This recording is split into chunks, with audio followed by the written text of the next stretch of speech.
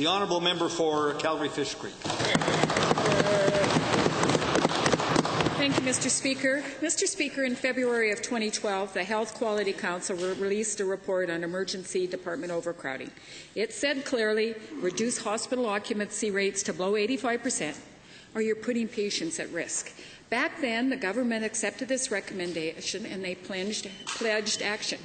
Yet hospitals across this province today routinely run at 110% capacity. Emergency departments are jammed and surgeries are being cancelled. To the Minister of Health, why is patient safety still being at risk 2.5 years after Albertans were promised action? The Honourable Minister of Health. Mr. Speaker, recently the Government of Alberta issued applications for new long-term care facilities, which allowed us to look at how we're using our acute care beds in hospitals. We're moving people from there into long-term care beds. This will allow us to open up facilities for those individuals that are dealing in the concerns of emergency facilities.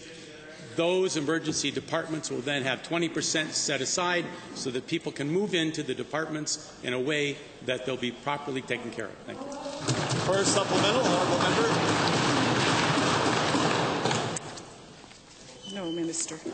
Well, Minister, even the CEO of Alberta Health Services doubts that your plan will work, given that the day after your announcement she said, and I'm going to quote, "Truly, I don't think we'll ever get to the 85% occupancy rate.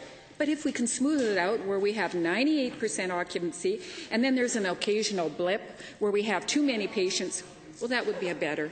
Minister, are jammed hospitals and blips in the system really the best Albertans can hope for from an $18 billion health care system?